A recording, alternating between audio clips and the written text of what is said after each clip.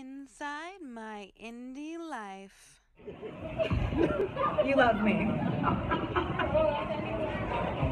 See, he doesn't know where to go. He's like, what do I say now? I don't even know how to follow that up. Okay, so now, how many times have you worked for this young lady? I don't know, just how many times have I worked for you? Are we talking about paid or unpaid? I feel like I work for her every day. every day when I'm like, tweet Heather Dorff, Facebook post Heather Dorff. All right, Cameron. Right? No, she's been in 2 of my movies that I directed. You've been in promos I've done, things that I've worked on that I'm not the director on, and then we do a little web show called Scream Queen Stream. Nice. Tell me about that. I'll let Heather Dorff do some talking. No. Awesome. Why? Again, just keep that eye face towards that dude right there who knows who cares. So Scream Queen Stream is a weekly web series where you kind of get a behind the scenes look at our lives, living in Los Angeles and crazy things we get up to. Again, half of it's fun, us doing challenges and pranking each other, and the other half is like behind the scenes when we're on set, when we're, traveling for film. It's super fun. It's just meant to be silly and connect with our fans and friends, and just kind of, keep in touch with everyone. Again, it's super fun. If you want to see us slamming eggs on top of each other's heads and me drunkenly jumping into ball pits, it's definitely the show for you. Which, by the way, she does anyways, and I was just like, I should film this. Right? Like, more people than just me should enjoy this. And also, I would like video evidence of this, A, so that everyone knows that I advised against it repeatedly and strongly, and B, so I can watch it over and over again, and over again, and over again, and over again, and over again, and over again. Because the only thing worse than having the time of your life is having no video record of that. And now that we live in the world of everyone having a camera phone, ta-da! Why not memorialize it for life? For life. For life. So talk to me about Truth or Dare. Because we're not playing it, just so y'all know. This is family friendly. I mean, we could play it. No. I'm just saying, you know how the black guy who dies in horror movies first, right?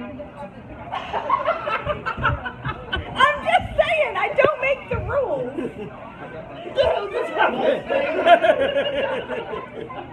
How am I dead already? Hey, it's No, if you have Ice it's Cube the in luck the of the movie, draw. if you have Ice Cube in the movie, he lives. Yeah. Well, yeah, but that's because he's a brand name. I'm Hawk. I love you, Hawk, but you're not Ice Cube. Get me Ice Cube, and I'll consider letting you live till the second act. Either that or else Heather has to have sex with someone. What? All right, wait. There are children. Okay, wait a minute. Back to the movie. So, Truth or Dare is my graphic, fun torture film. It was the first film I ever directed. I also starred in the movie, which is a nightmare, and I don't recommend it. It is about a group of friends who get overnight internet fame by playing fake Truth or Dares games online on their own YouTube channel. You'll start to see a trend there. And everything goes horribly awry when their #1 fan decides he wants to play. What is the worst thing that she had to pull off for you? I mean, I feel like we're not allowed to discuss it because there's children here. And lawsuits. I mean, I'm pretty sure you can't. No. It's too late. It's already 7 years for it. No. No, I would tell you though, filming Truth or Dare, it was definitely, you're out in the middle of the desert, like out past Palm Springs and something called the Salton Sea, never go there. It was very hot, and when you film, you generally have to trap air conditioning, any white noise in the background. So we're sitting in this room, tied up, covered in blood on the floor, in 100-degree weather, and it was still a darn good time. I had so much fun. I think the best part about the film, if you like horror films, I think you'll really appreciate Truth or Dare because it's all practical effects. There's no CGI, so it's all done, homage to how it should be done. Right. It is really graphic, so not for children, but I think it's super fun. It's a really good watch, and like Jess said, it's her first directorial debut, and it's very successful. So. Nice. I like to win. I'm feeling the love up here. So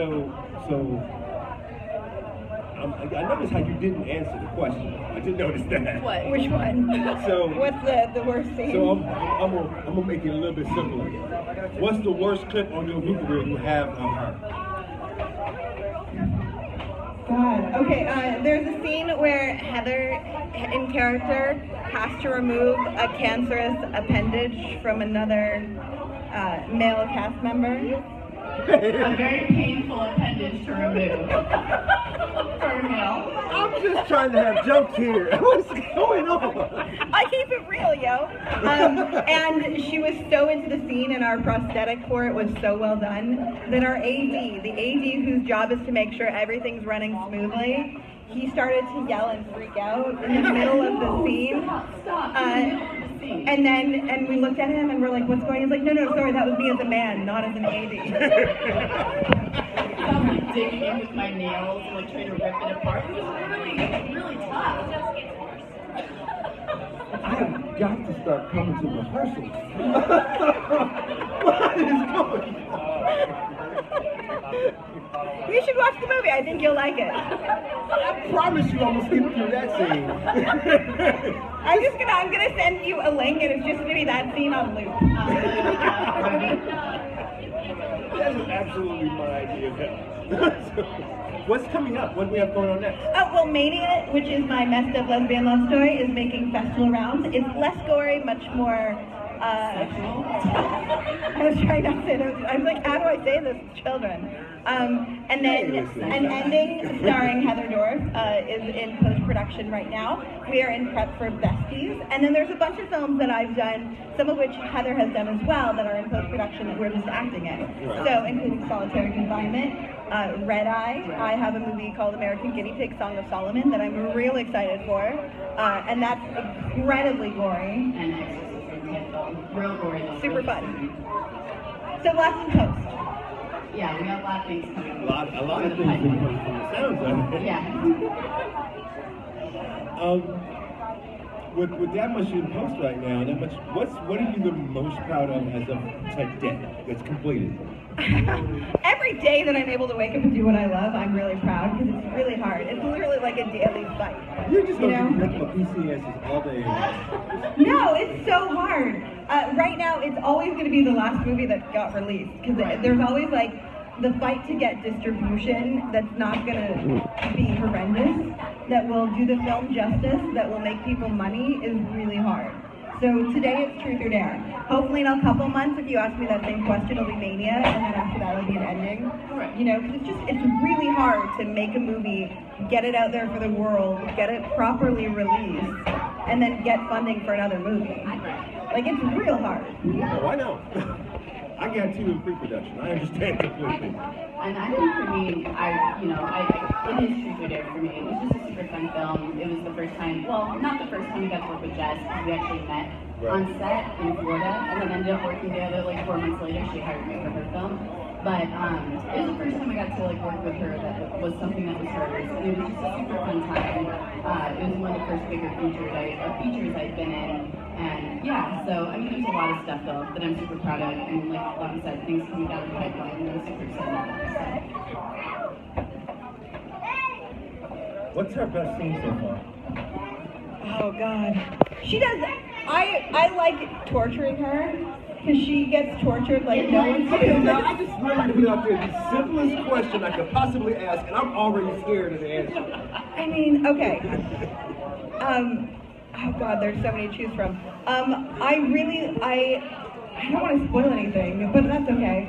There's a great scene that I have to remove something from her in Truth or Dare, and she's really, really great in it. But you were taking body parts. I mean, is your next film going to be The Collector or something? No, that's already been done. Marcus Dunstan did a great job. Shout out. However, if you wanted to make a third one and needs an actress, I am ready and willing. With that being said, yeah. I mean, sometimes people deserve bad things to happen to them, and there's a camera ready. She does like torturing me though. I do. In Green Queen Stream, there's a really funny, we do the whipped cream challenge, and Heather in the opening of this whipped cream challenge is one of my favorite moments of Heather on camera because she's so angry because I'm cheating. I'm cheating at this fictitious game that is not a real game. So it doesn't really matter if you cheat at not a real game, kids. It only matters if it's like an actual game with like actual judges. A whipped cream challenge is not a game. The actual nature of a whipped cream challenge is to be the one with the least amount of whipped cream. So I cheated, and she was so angry, like so angry. Like it's hilarious to watch somebody be that angry on camera, and then to know that you're playing the whipped cream challenge. Like she was so pissed. I'm very competitive, basically. Oh, you one of them type of people. Yeah. Oh, But that's also like one of my favorite moments in like recent times. It's just she's hilarious. So, director to director, who would you just like pack up, leave, and go meet them right now to direct right now? This guy named Hawk, I just met him. He's pretty awesome. That's a given, but